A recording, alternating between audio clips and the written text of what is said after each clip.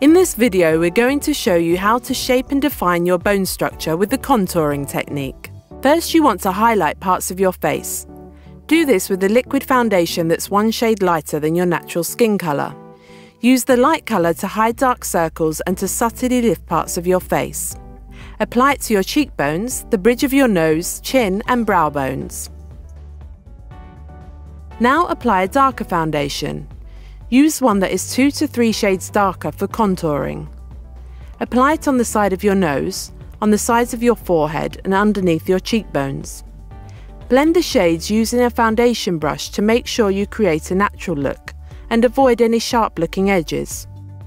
Finally, sweep some compact powder to mattify and set the look.